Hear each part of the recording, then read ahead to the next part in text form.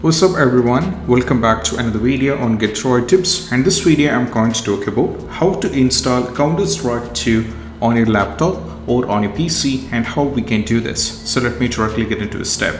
So if you wanted to install the Counter-Strike 2 on your laptop or PC, the first one, we need a Steam on your account. So as you can see, I have already have an account on the Steam. I have already downloaded it and signed in. So first you have to open your Steam like this. So in some cases, for some users, they may not be having this Steam.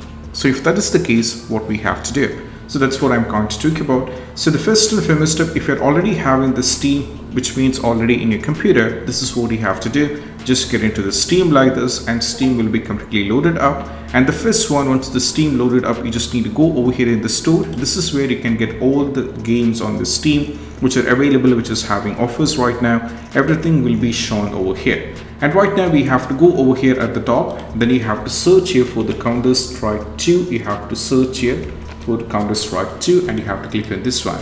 And right now, as you can see over here, you can see we have options where you can download this. So this is absolutely free right now. And we have options to play the game. You can just click on the play button, so it will be installed. So it is around 56.2 GB.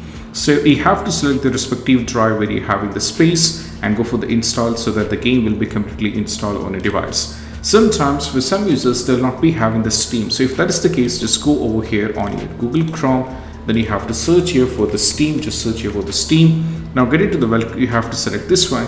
And there is an option called Install Steam. Just click on the Install Steam. So the Steam will be downloaded and you have to sign in with your credentials. And afterwards, you have to follow the instructions which I have shown you right now. Just get into the Steam, download the game, and that is what you have to do. So these are the steps, and I hope this video is helpful. That's it. Bye bye.